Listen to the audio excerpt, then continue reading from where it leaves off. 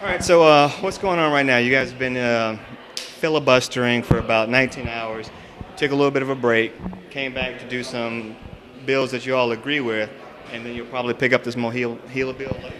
That's right. We expect that they'll take us back in tonight on MOHELA, possibly for another all-nighter. Okay, and what's the issue around it? Why the filibuster?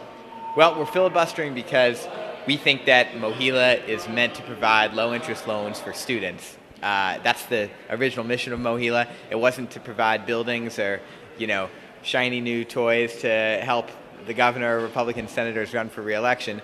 It was there to provide, again, low-interest loans for working-class students to facilitate more college access. So that's sort of the central reason we're filibustering. Another ancillary reason that I think a lot of us are concerned is the stripping of projects that involve life sciences from this bill.